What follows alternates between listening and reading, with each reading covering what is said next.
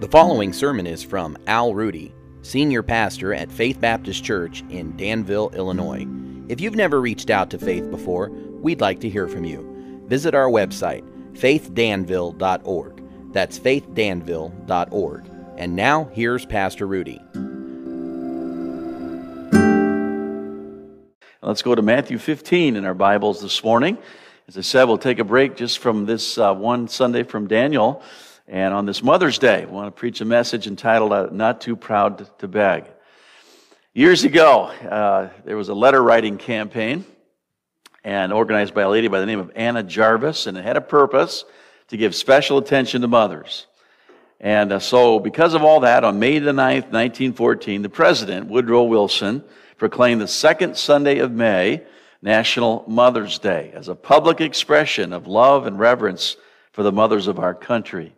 And that was started again back in 1914. It's been going on ever since, and it's a good day. The late evangelist D.L. Moody once declared, "All that I've ever accomplished in my life I owe to my mother." That was D.L. Moody. James Garfield was elected the 20th President of the United States back in November of 1880. His first act that day after being inaugurated President of this country was to stoop down and kiss his aged mother who sat nearby him. I like that little poem that says, they say that man is mighty, he governs land and sea, he wields a mighty scepter on lower powers than he, but mightier power and stronger, man from his throne has hurled, for the hand that rocks the cradle is the hand that rules the world. I think about that time a preacher wanted to express the meaning of his mother with an acrostic. He said that M is for the million things she gave me. O means only that she's growing old. T is for the tears she shed to save me. H is for her heart of purest gold. E is for her eyes with love light shining. R means right, and right shall always be. Put them all together and they spell mother. A word that means the world to me. This morning we're in a text here that tells us the story of a mother who had a very desperate desire for her daughter. And this story just shows a mother who wasn't too proud to beg the Lord in order to get the help she needed for her child. And this mom provides the key to every mother, really to every person here today. If you have a need, then I believe you can see yourself in this mother here. And so if you and I have a need and a desire to have that need met, then just like this mom, when you come to Jesus, you should never be too proud to beg.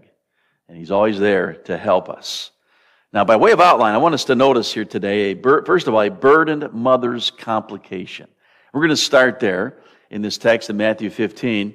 And so we're going to start out there in verse number 21, where it says that Jesus went thence and departed into the coast of Tyre and Sidon. Behold, a woman of Canaan came out of the same coast and cried unto him, saying, Have mercy on me, O Lord, thou son of David. My daughter is grievously vexed, that means possessed, with a devil.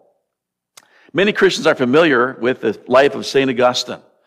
He was one of Christianity's most brilliant theologians. What many don't know, though, is that when he was young, Aurelius Augustine lived a very wicked and immoral life before he got saved.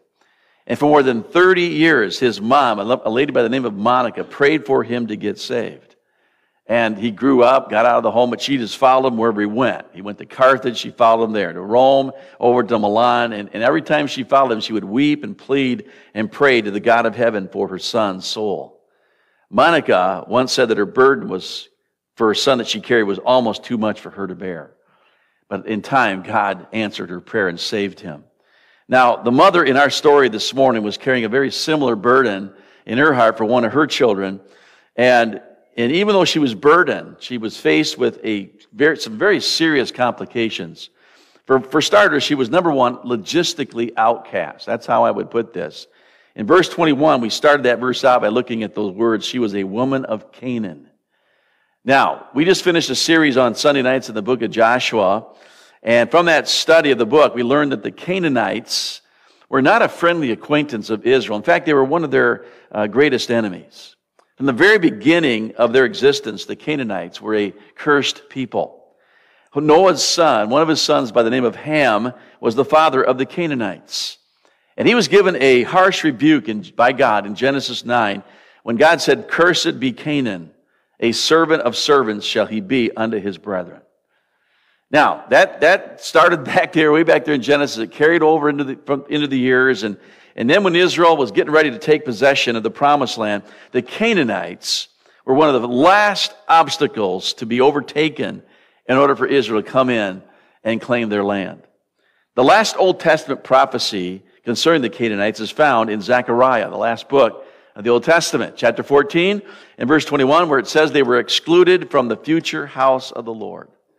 This passage in front of us today in Matthew 15 is really the only place you're going to find any reference to Canaan in the entire New Testament.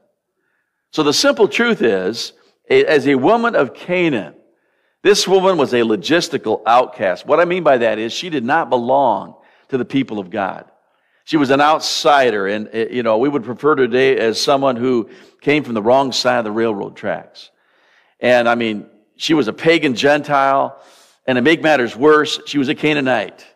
That meant she was a heathen idolater whose worship consisted of false gods like Baal and Ashtaroth. And so she was logistically outcast, but not only that, she was spiritually downcast. Now, up to this point in the life and ministry of our Lord, it would have been shocking for a Jew to cry out to Jesus, okay? Not many were getting saved in those early days, Jews, I should say, but for a Gentile to cry out to Jesus for help, that would have been almost impossible. It just was very rare. For one thing, the worship of her false gods forbade her to worship the one true and living God of heaven. So for this woman to cry out to the Son of God, Jesus, would have been considered an act of treason by her people, the Canaanites. And yet here we see this woman, she's logistically outcast, and she's crying out to Jesus because she was spiritually downcast. Look at those words again. It says that she was crying unto him, saying, "Have mercy on me, O Lord, thou Son of David. My daughter is grievously vexed or possessed with a demon." That word "cry" there comes from a Greek word, cryogadzo, and it simply applies much more than just a shallow, low whimpering. The word actually suggests wailing. We use the terms weeping and wailing. That's what she was doing. She was weeping and wailing and crying out to Jesus, probably at the top of her lungs, because here's a loving mother who has a daughter who's been demon-possessed. I mean, we can't imagine how bad that would have been. So while it was rare for a Jew to approach the Lord in this manner, here comes this pagan, idolatrous Canaanite woman who is interceding for her daughter. And we need to understand what's really going on here, folks. I mean, here's this woman. She is literally turning her back on the gods of her people. And she's openly confessing her faith in the only true God she knew could help her daughter. And then that's the way it usually goes out there in the world. I mean, the world has its own gods, and as long as things are going okay, I mean, they're going to keep worshiping those gods that they have. But when things go wrong, now what do you do? And that's what's happening here with this woman. I mean, she had a trust in a pagan god like Baal. That might have been fine as long as things were going well. But when her daughter became possessed by a demon, she knew that she could not get any help at all from that false god of stone. She knew that. So she's leaving behind a religious system. Her false beliefs that had no answers for her, that had no power to deliver her daughter. And so she comes to the only one who can help her. I like what one Bible commentator said here. He said she was a Gentile woman who disregarded historical animosity, cultural taboos, and racial differences for the sake of her daughter. He said it made her an outsider, an oddball to her own people, but it was worthwhile for her daughter's sake. And it was so true. Everything she believed, it didn't matter now. She needed to get help for her daughter. You know, in one sense, this woman pictures our spiritual condition really as Gentiles before we got saved. There was a day when we were the same way. We were logistically outcast and we were spiritually downcast. We can get that from what Paul said in Ephesians 2 and verse 12 when he described our lost condition. Paul wrote there that at that time you were without Christ, being aliens from the commonwealth of Israel and strangers from the covenants of promise. Now get this. Having no hope and without God in this world. That's where we were before we got saved, folks. We were aliens. We were strangers from God and His people. We were logistically outcast. We had no hope. We were without God. We were spiritually downcast. We were not God's friend. We were God's enemy because of our sin. We had no right to draw near to God or to pray to God. And so we had no hope and we had no Savior. We had no God. We were without Him in this world. But thank the Lord, there came a day when, just like this woman, in utter desperation, we realized that we could not save ourselves. No one else could save us. The church couldn't save us. Only Jesus could. So we cried out to the Lord Jesus for His mercy and His grace, not on the basis of who we were, but on the basis of who He was. God, not only that day when we trusted Jesus, withheld what we deserved, which was judgment, but He gave us what we did not deserve, and that was salvation. He saw that faith in our heart, that moment we were trusting Jesus to save us, and God saved our soul. And so here was this woman who, for the sake of her child, makes her daughter's case her very own. I mean, think about it. She was willing to turn her back on the only God she had ever known and worshiped in order to turn to the one true God of heaven that she must know if her daughter was going to be healed. Now, as a Gentile Canaanite, the odds were not in this woman's favor. She was confronted with some serious complications and obstacles to get what her daughter needed for her soul. And so that's the first thing we see. Now, as we move on, I want us to notice the second thing here, and that would be this: a broken mother's frustration. So she's got this burden because of her complications, but now she's broken and she's frustrated. Knowing the heart of our Lord, it would seem that the wailing cry of this desperate mother would immediately turn things in her favor, but that isn't what happened here. And there was a reason for it. We're going to see as we get into this. Not only was she burdened with complications, but now she is broken-hearted and she's filled with frustration. And I want you to see why. Okay, let's take a look at this. For one thing, number one, she had to deal with the fact of being rejected. Now, that's never any fun, is it? To be rejected. I mean, here she had risked everything in order to come to Jesus for help. She's turned her back on all those other family members, her friends, even her so-called faith in those false gods. And yet notice the response she gets here in verse 23. Look at it. It says here, but He, Jesus, answered her not a word. So she's pouring her heart out to the only one who can help her, only to receive no response from Him at all. Now, you think Jesus could have said no, right? But instead, He doesn't say anything. Now, He's got something He's going to do here. He knows He's going to do, but at this moment, she's kind of like getting the silent treatment, or so it appears, from the Son of God.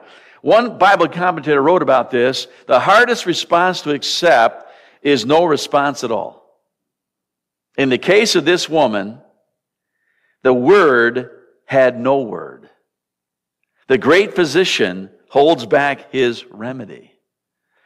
Now, I want you to think about this morning. Has there ever been a time when you felt this same way, when you went to God in prayer, there was a heavy burden on you, and you brought this to the Lord, and you had this terrible, heavy, laden burden, and you were ready to pour out your heart and soul to the Lord, and then you were like, it seemed like those prayers were like reaching that ceiling before they bounced right back at you.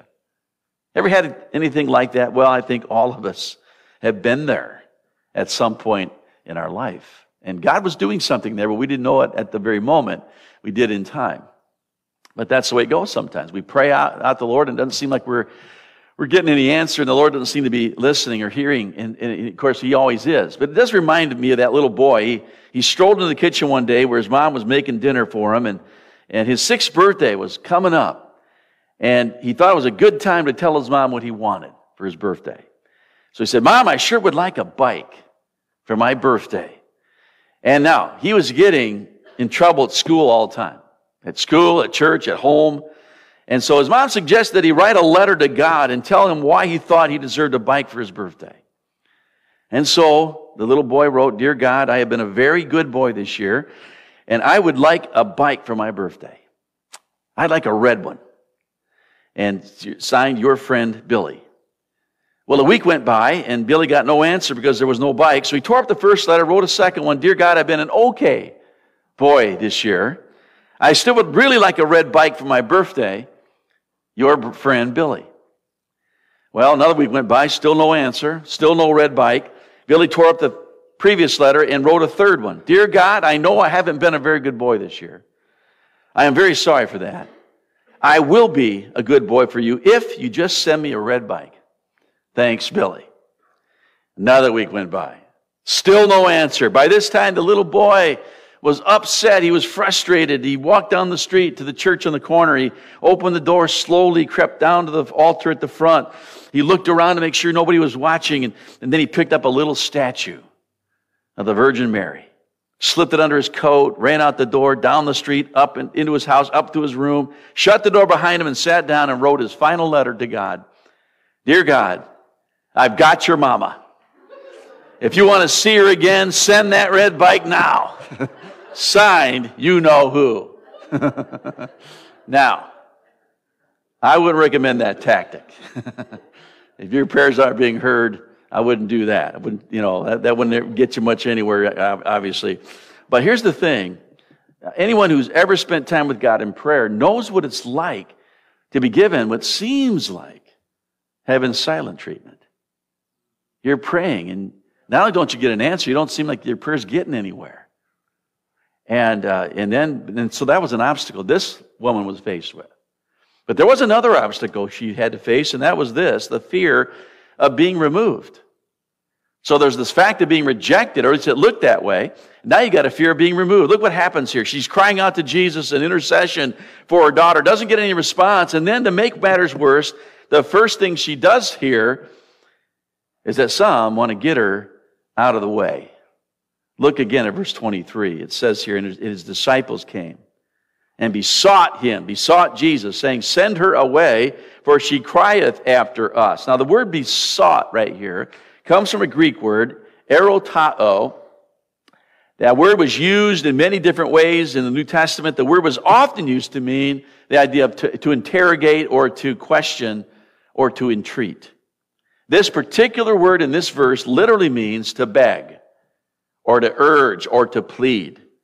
So it does appear that this woman had gotten on the disciples' nerves, okay? And the disciples were flesh and blood just like we are. They could get upset, get riled up, and that's what was going on right here. It had reached the point where they could not take this woman crying out anymore. And so they're literally begging Jesus. They're pleading with Jesus, get rid of this woman. Please, Lord, remove her from the premises. We can't take this crying out anymore. So things aren't going well for this mother. She's faced with one obstacle after another. She's logistically outcast. She's spiritually downcast.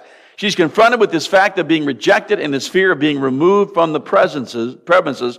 All she really wanted was to get some help for her daughter. But the only one who can help her seems that he doesn't care. He seems unconcerned and unmoved. And then, to add insult to injury, because of the disciples begging the Lord to get rid of her, she's now fearing that she's about to be physically removed from that place. Now, I want to say this to you today, that at this point, we can only imagine how she felt at that moment. She knew her only hope was Jesus. And now nothing's happening. So there are times when we have this happen. We have trouble, we have sadness, we have discouragement, and we go to that special secret place to pray, to bear our soul to the Lord in prayer, and only to find Him, what it looks like He's silent. Then to make matters worse, you might have things or people or situations that seem to try to remove you from even getting close to Jesus. You want to stay encouraged, but it's very hard because of what's happening here. So what do you do when that takes place? Well, some folks what they do is they quit. They just turn their back on the Lord. They stop coming to church. They don't live for Jesus. They become filled with anger and bitterness. And that is how a lot of people respond when they have trouble and they don't seem to be getting any answers from the Lord. But we can find the right way to respond by observing how this mom responded. And I want you to notice this here in closing. From a burdened mother's complication to a broken mother's frustration, there comes what I would call here a bold mother's determination. I like what the late preacher, a guy named Alexander McLaren, once said. Now, this guy lived back in the 1800s, early 1900s, but he was a great preacher, great author. He once said about this text, great faith does not give up, period. It is not deterred by obstacles or setbacks or disappointments. Great faith persists, it perseveres, and it pushes on. This mother seemed to have everything working against her. I mean, she's now down to her last resort. And I want you to notice what she does in spite of all these odds and all this opposition, all these obstacles. Look up to verse 25 and notice what she does in response to everything that's going on. It says, then came she and worshiped him, saying, Lord, help me. I mean, here's a lady who could not be deterred or denied. She was undaunted, unmoved. She was unshaken. She's persistent.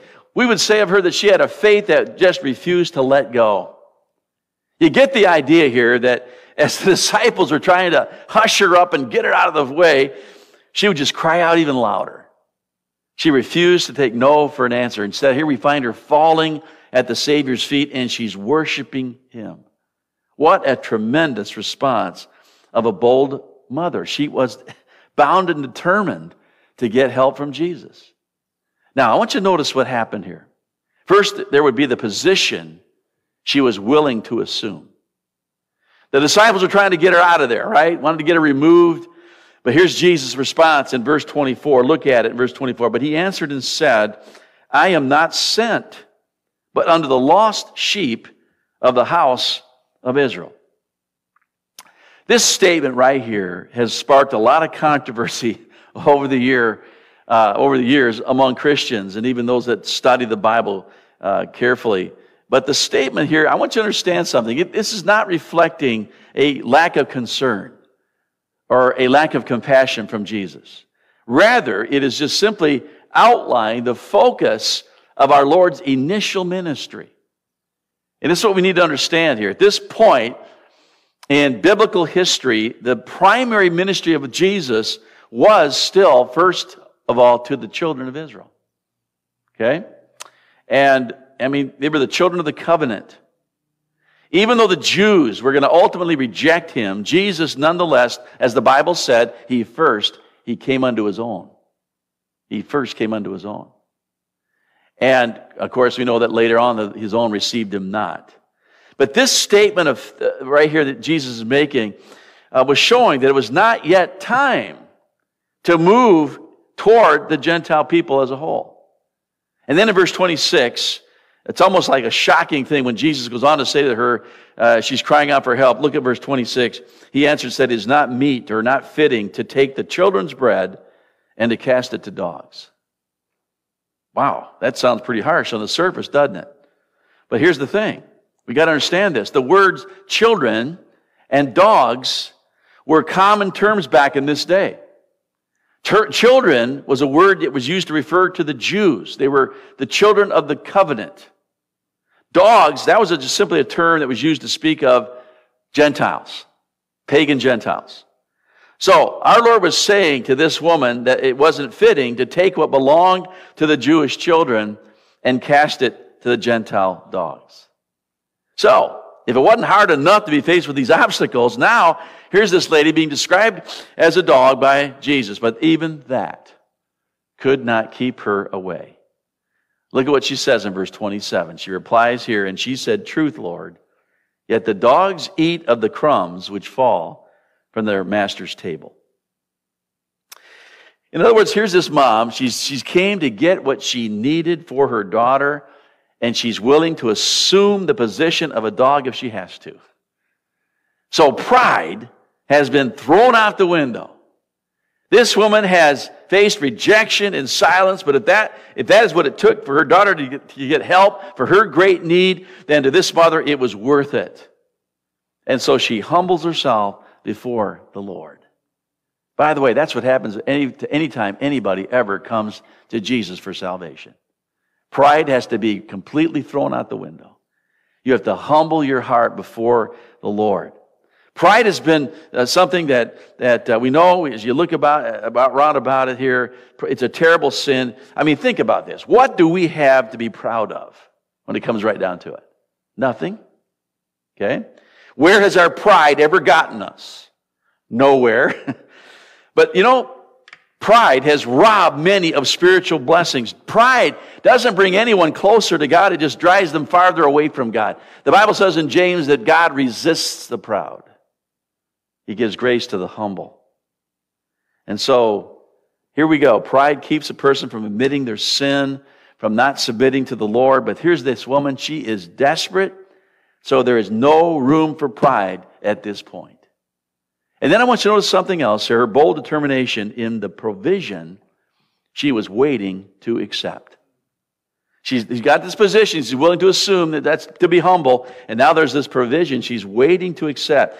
When the Lord Jesus used the terminology of dogs, it's interesting to note the particular word that he chose. You see, in the New Testament, there are actually two different Greek words for that English word dog. One refers to these wild, mangy mongrels that would run in packs. I mean, they were like beasts, They could be vicious, and they would live off of garbage and refuge. That's not the word Jesus used right here when speaking to this mother.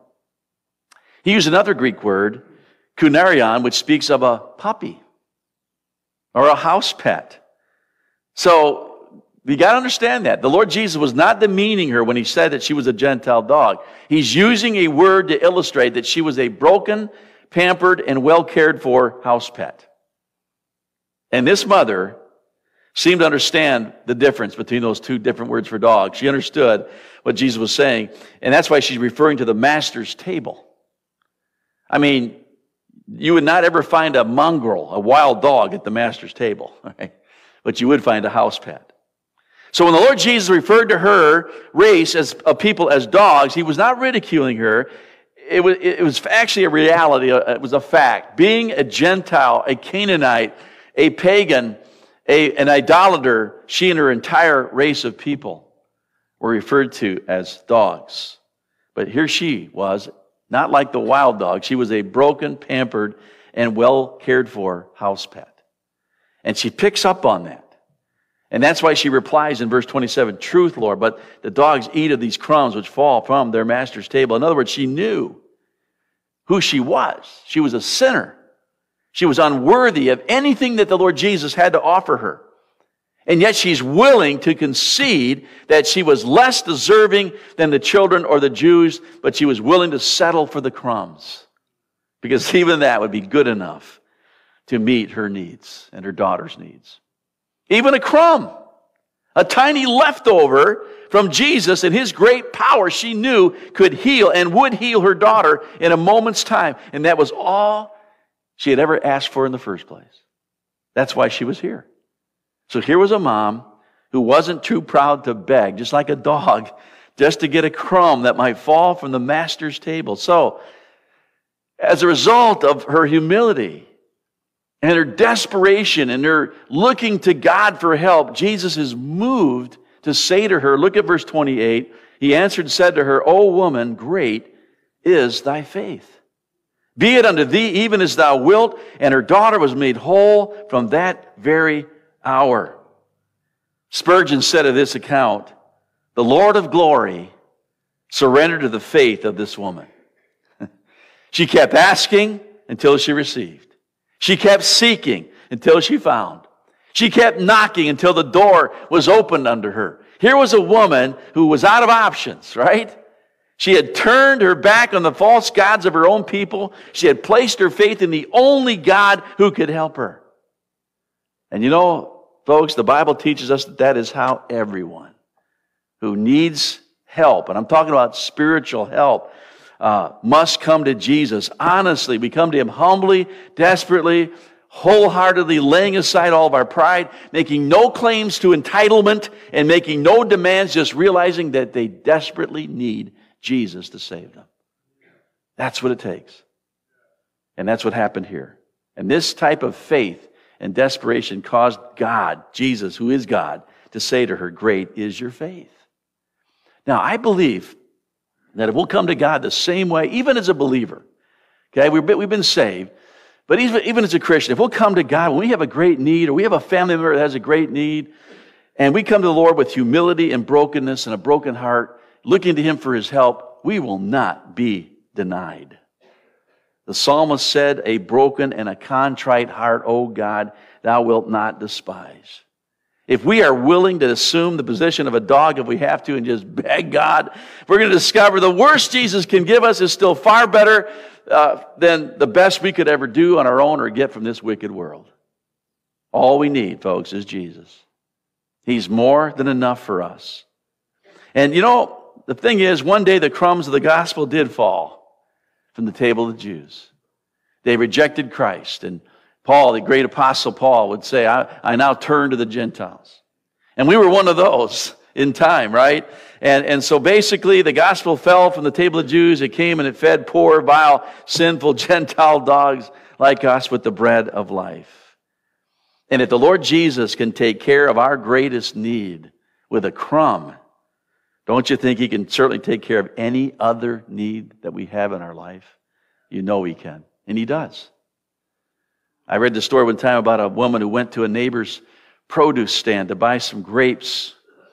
So she put in an order for grapes, and yet the farmer didn't fill the order right away. Now, there were plenty of grapes around, but he didn't fill her order, even though she was the next in line. He kind of went in the back, and he was going to go back there, and he, so she kind of stood there and had to wait. Some other people came in front of her and got their grapes, and after a while, she was getting pretty upset about it. Finally, the farmer returned her neighbor with a basket full of these beautiful, perfectly ripened grapes. And he said to her, neighbor, I know I took a while, I kept you waiting, but I needed the time to get you the very best of my crop. And you know, folks, that's the same thing that our dear Lord does for us. He does that for us. Jesus said this, for everyone that asks receives. He said, how much more shall your heavenly Father give good things to them that ask Him? I love that poem that says, you are coming to a king. Large petitions with you bring. For His grace and power are such, none can ever ask too much. Would to God we'd have that same persistent faith that this mother had to pray for the needs of her daughter and her family. May we be burdened like she was. May we be broken over our children's needs, our grandchildren's needs. And then with a bold determination, come to the throne of grace and seek God's face as we intervene on our children and our grandchildren's behalf. And never give up until we get an answer from the Lord. May we today have a faith like this mother did that just won't let go. And in the end, we're going to see the Lord Jesus come through for us. He's going to meet that need. He's going to get all the glory that He so richly deserves. Let's bow our heads together for a word of closing prayer. Gracious Father, we thank You so much on this special Mother's Day as we think about this one mother, Lord, and the great burden on her soul. Lord, all the obstacles that she faced, and yet she knew the answer lied with Jesus. And only He could provide the help and meet the need that her daughter had. And Father, I pray we'll take this message to heart this morning. We'll apply it to our own hearts and lives. We have great needs in our families here today, Lord. You know that. You know every one of us in our situations. And there are many in our homes and our families that are still not saved, still outside the fold, still without hope, without God in this world. And Lord, our thoughts go to them today. I pray our hearts will go out, that we'll pray to You for their soul's salvation, that Lord God, You would meet the deepest need of their hearts. Help us never to give up, Lord, until we see an answer from You from heaven. We pray these things in Jesus' name. Amen.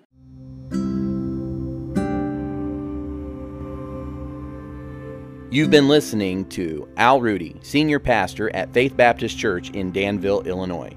If you'd like to learn more, visit our website, faithdanville.org. That's faithdanville.org. Thank you for listening.